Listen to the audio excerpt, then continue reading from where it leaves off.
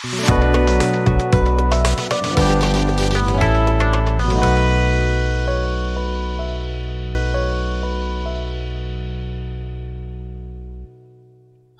welcome back to Genesis Engineering Academy, which empowers for better tomorrow.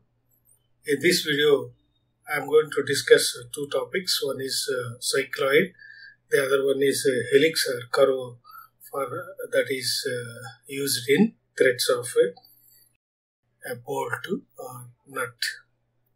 So first, I'll deal with that is cycloid. So how to draw a cycloid? If the diameter of the generating cycle is given. So I draw a circle and divide a circle into 12 equal parts and mark as 1, 2, 1 dash, 2 dash, 3 dash, etc. So this we have divided this into 12 parts. Now draw a line PP dash equal to perimeter of this circle, and the same thing has to be divided into 12 equal parts, and I'll mark them as 1 dash, 2 dash, 3 dash. So don't forget that is PP dash is the perimeter. So our starting point, 0 point is P. Understand? Right. We'll divide that. Using any method, you have to divide this line, but I have not followed this bisector method.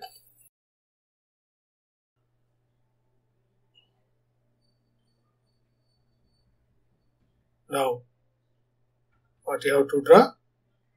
Vertical lines from 1 dash, 2 dash, 3 dash, 4 dash, and so on and so forth. Draw horizontal lines from 1 dash, 2 dash, 3 dash, 4 dash. Here this looks very cumbersome, so you have to draw each by each from, that is, you have to draw the arcs so that it cuts the line, and that will become the point to draw the smooth curve of cycloid. So intersecting of vertical lines and the center lines gives us C1, C2, C3, C4. See, that is. So here the important line is CB, that is the center line, and the vertical line from 1 will give us C1, and from 2 will give us C2, and so forth. So with the center C1, C2, C2, C3, C4 like that, you have to draw different arcs which will cut the vertical lines. Okay, so 1 dash, 2 dash. So if you observe clearly, and this arc from the center, okay, so this is the center to draw this arc, and it will cut this is, where do you get this one? So this is 1 dash, here this is. From this to where this is 2, this is 2, and this is the point. Like that, this is 3 and the line is 3 dash, okay. And for 4, this is the point. Like that, you have to follow, and you have to change the center. For the first instant, you have to take the C1 as the center. Okay, so you have to start from 1, C2 from 2. That means that is the radius. C2, 2, C1, 1. Okay, and care must be taken to locate. So don't draw arcs at the same time. You have to draw one by one. Then you don't get confused. So one more thing, you have to draw from 4 and up to the line 4 dash, 5 up to the line 5 dash, 6 up to the line 6 dash, okay, 7 up to the line 7 dash, from 7 it is 7 dash, like that. Where is this 7? Like that you have to maintain. So you will get confused. Please be cautious. Okay, now start. So this is the traverse of this circle from point P to P dash. So with the same center, that gives us the cycloid.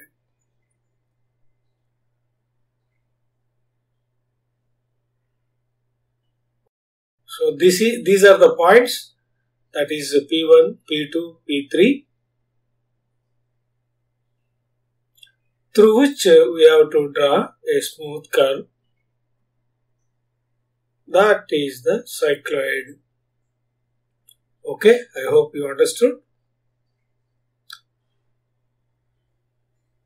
Now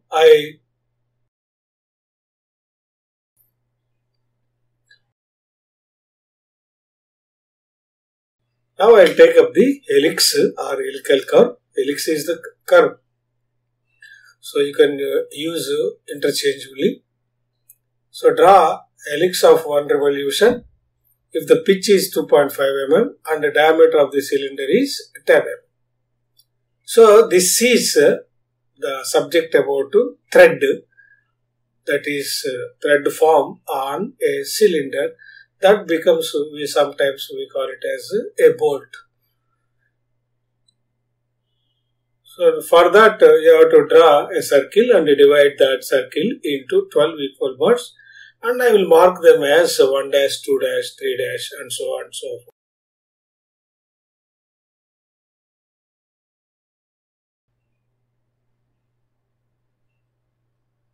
Over.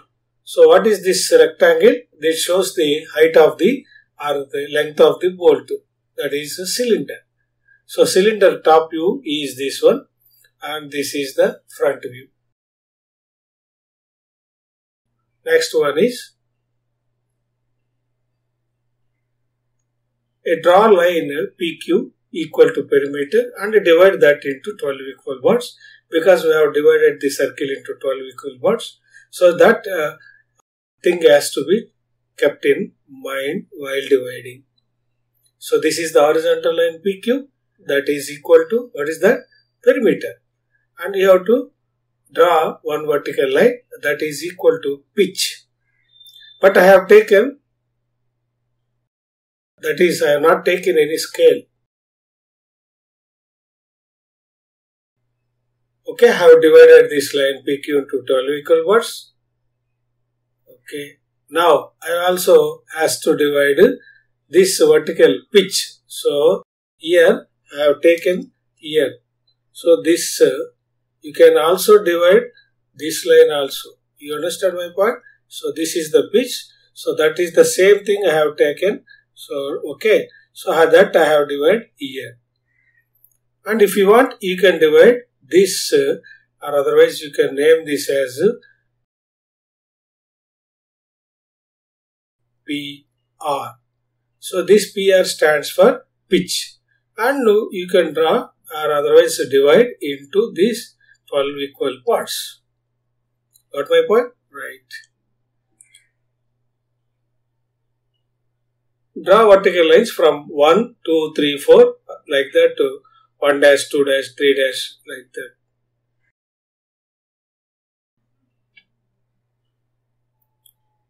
So that P is taken on the cylinder. So these vertical lines are that is been drawn. Now horizontal lines to 1 dash, 2 dash, 3 dash, 4 dash, 5 dash, 6 dash, and so on till 12 dash is reached. Now it is our duty to find out the points for a smooth curve, that is the helix over the cylinder, intersection of 1 and 1 dash. You got my point? So this is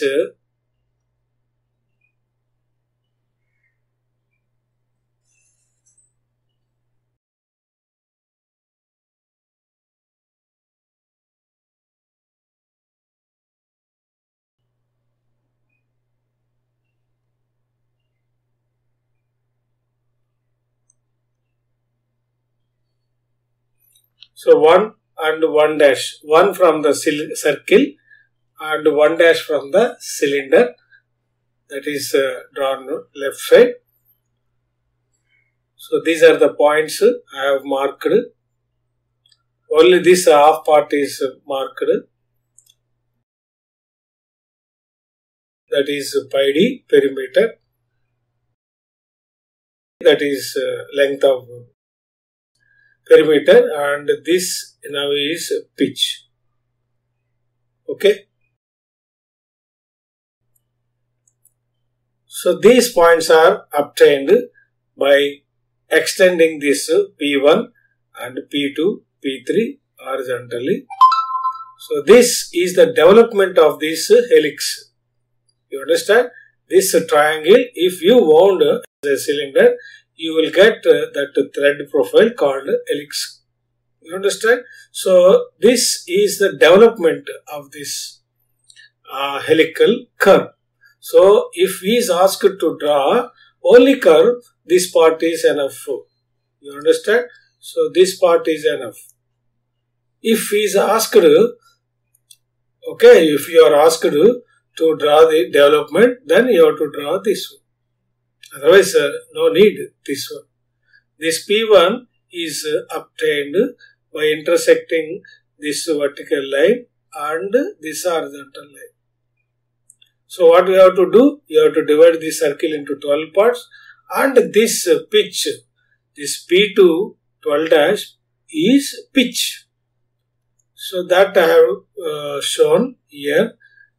Okay, so that is, so that's all.